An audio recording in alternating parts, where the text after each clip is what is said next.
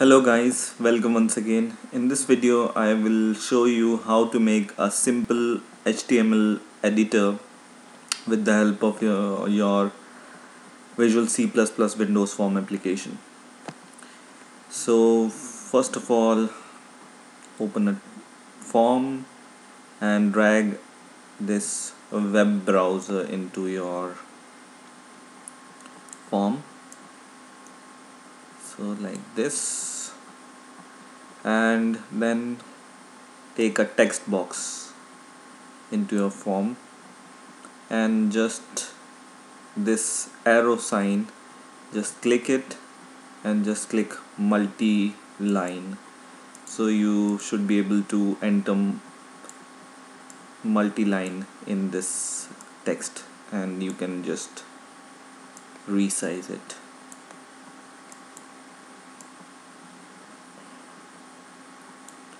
So what I'm going to do is I want to enter a simple HTML text here, and I want to see the output of my HTML code here.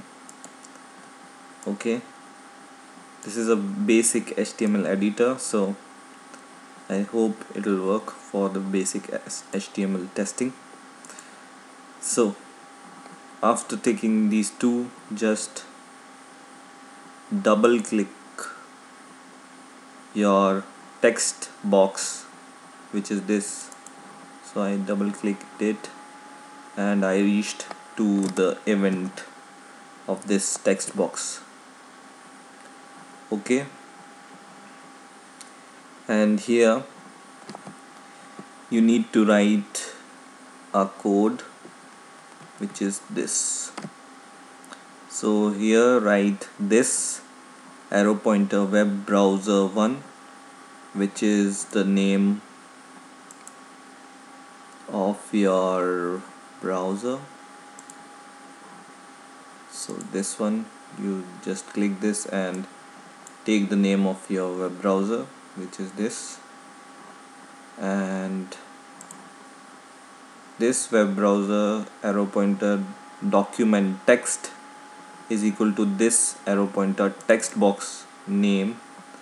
So this is your text box name, which is text box 1. In my case, you can change this name also, and arrow pointer text. So just write this line. Okay, simple code, only one line code. So just copy and paste this line into your code, and now I think we are good to go.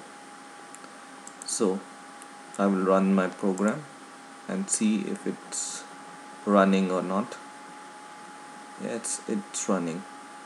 So whatever you will enter here as a HTML code, the output of your HTML code should appear in this web browser. So for example, I enter the code like this for the paragraphs, and you can see the output is simply displayed in this web browser. Or else, for example, I want to display a button and the output of the button. So I will just remove this and I will paste the code for the button, and yes, you can see the button.